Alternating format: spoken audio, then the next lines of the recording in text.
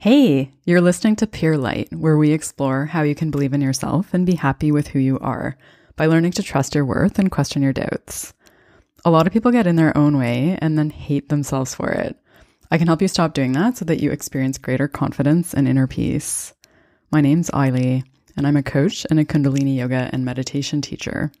This is episode 29, and it's about waiting for permission. And I honestly can't believe it's episode 29. When I wrote that down in the show notes, I was like, oh my God, that's crazy. It's kind of amazing. So about a month ago now, I was at this event in LA with Kyle Cease. It was called the Entrepreneurial Shift. If you've never heard of Kyle before, he's awesome. He's kind of like Eckhart Tolle and Jim Carrey put together. So he's like, he does a comedic version of inner transformation. And one of the things that I decided to do as a result of attending that event was to start meditating more. So I decided to start meditating for 62 minutes a day. And the 62 is a Kundalini thing, because I was like, I was going to do an hour, but then I'm like, no, I have to do 62 minutes because that's one of the times that a lot of Kundalini meditations are. Even though this is not a Kundalini meditation, this is just sitting. And so that was going to be on top of the yoga and meditation that I was already doing, which are probably about 45 to 90 minutes a day, depending on the day. But those are very structured practices. And this new meditation is totally unstructured. It's just sitting. And it's not something that I ever thought I would do, but I've been doing it every day for about a month now and loving it. And then another thing that I started doing as a result of going to that event was working on my book more consistently, because that's been something that's been kind of like on and off for a long time. And talking about the book, like I've been wanting to write a book for a very long time, and I keep getting stuck on it. So I'll move forward a bit. I'll work on it consistently for maybe a couple of months. I was pretty good about it last summer and then into the fall, and then I don't know what happened between then and now. Like it's been a bit more on and off between then. And so yeah, it's just like this start and stop thing that keeps happening. And that usually makes me feel like I need to just do it or commit more or something. And I haven't really been able to figure out what that is until now. So one of the things that Kyle talked about at the event was how we're all searching for safety and security. And this is a pretty normal thing. Like it's something that we all do because we want to be seen and heard and loved and valued and appreciated. And that's totally normal. Like that's part of the human experience to want those things and to want to be seen. And through what he was saying and through, some of the comments about how security and safety and that experience that we're searching for doesn't come through the external stuff. So it doesn't come through money or abundance or anything else. And then also through this like meditating more and working on my book more, I realized a few things. And before I tell you what those are, I'm just going to pause for a second. So at this point in my life, I'm 39. I would like to get married and have a baby. And I want to be in a relationship, obviously, to do both of those things. And I'm very clear on my intentions for that at this point, because I know that they're coming from a healthy place. So they're more about what I desire and about my own evolution and what I value, as opposed to being from a place of seeking validation, because that's basically where those same wants were coming from when I was 25. And it's funny to think about this because I think in a way I've also been wanting a relationship to help me with my book, in the sense that I keep thinking that I would feel safer about being vulnerable in my writing if I had someone in my life who loved me in a romantic way and was there to kind of protect me. And so here's what I realized from working on my book and meditating more in the last month.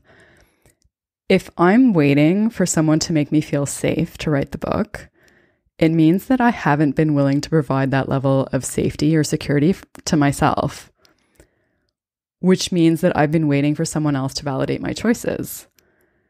And at this point in my life, this is someone who doesn't even exist in my life, at least in that way.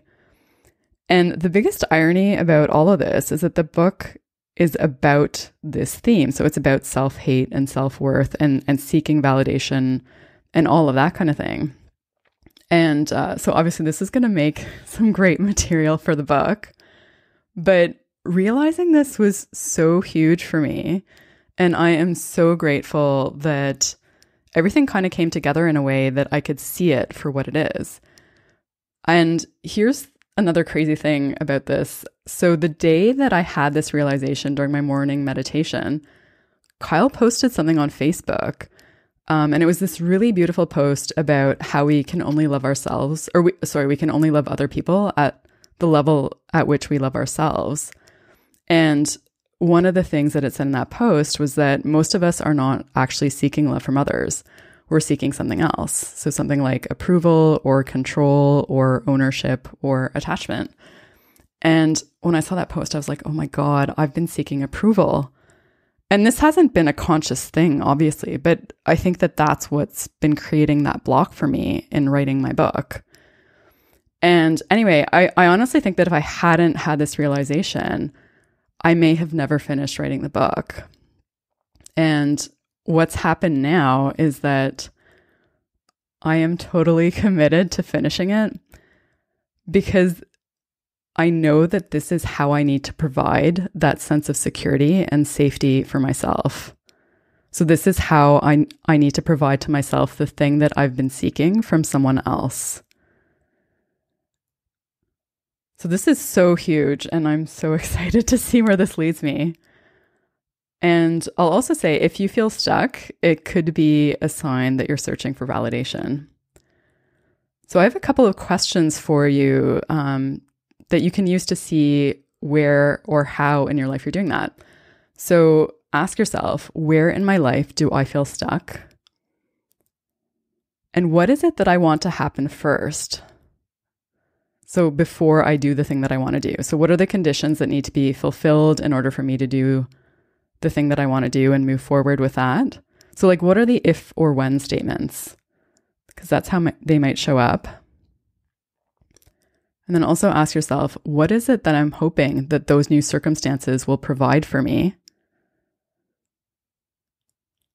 And then finally, how can I provide that for myself? So just to give you an example, so in my life, I've been feeling stuck on and off with the book. And what I wanted to happen first was find a relationship so that I would feel safer. And so that's, the circumstances that I was hoping it would provide. And so the only way that I can provide that for myself is to write the book. And it's interesting too, because the level of peace that I have now when I'm writing is totally different than it was before. Like before, there was this level of like, I don't know, maybe anxiety, I guess. There was definitely like something that, even though I know that writing the book, or even though I knew that writing the book was the right thing, there was still a level of like stress around it. And now that really seems to have dissipated. And I think it's totally because of this realization. So I'll put a couple of links to Kyle's stuff in the show notes, so to his site and also to the post on Facebook so that you can read that. If you enjoyed this, please subscribe on Apple Podcasts, Stitcher, or wherever you listen to podcasts.